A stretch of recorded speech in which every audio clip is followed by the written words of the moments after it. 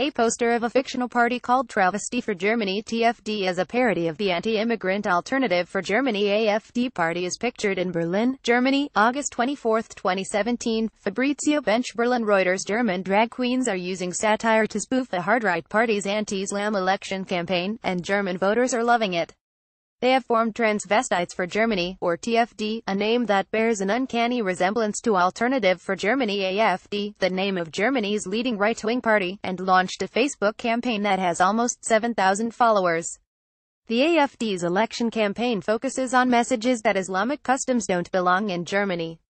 That has left a bad taste with many Germans, and TFD saw an opportunity to use drag, fashion and wit to mock the AfD's own election placards. The AfD posters feature white German women in bikinis are raising wine glasses, with captions like "Burqa I'm into bikinis" and "Burqa I'm into Burgundy." The posters are emblazoned with the party's election motto "I dare you, Germany." The TFD version of the posters uses the AfD's light blue party color but replaces the anti-immigrant party's red arrow with red stiletto shoes. "Guzzle your crap, Burgundy alone, I prefer Prosecco," reads one poster with a picture of Gisela Sommer, one of several bearded men dressed like women and raising a middle finger on TFD placards, which include the hashtags NOAFD and Nana Zipak. JACKYOHWEINHAUS.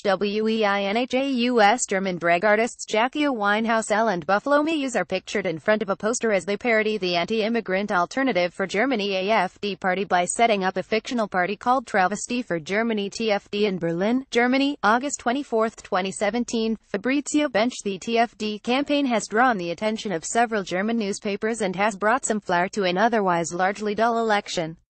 Chancellor Angela Merkel is expected to win and secure a fourth term in office without much trouble. "I don't think that all AfD members are Nazis, but there is an appalling racial tone in this party which is for sure shared by many of its members," said TFD leader Jackie O. Winehouse.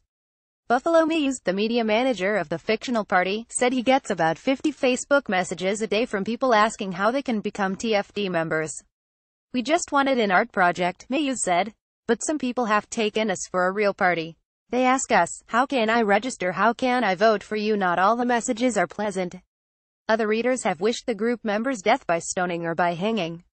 The group's main goal is to get the 17 million Germans who stayed home in the 2013 election to the polls. They hope their votes will cut into support for the AfD, which is forecast to enter parliament for the first time with 8 to 10% of the vote. Instead of supporting the AfD, the only party that criticizes Islam, you go against it, an angry Facebook user called Hans Horn wrote to TFD this week. "If Islamization continues and Muslim invaders from Africa continue to flood in, you will be the first to be thrown from high roofs." The TFD responded 2 days later, "We love you and wish you a sunny Wednesday." Reporting by Joseph Nasser, editing by Larry King. Standards. The Thomson Reuters Trust Principles.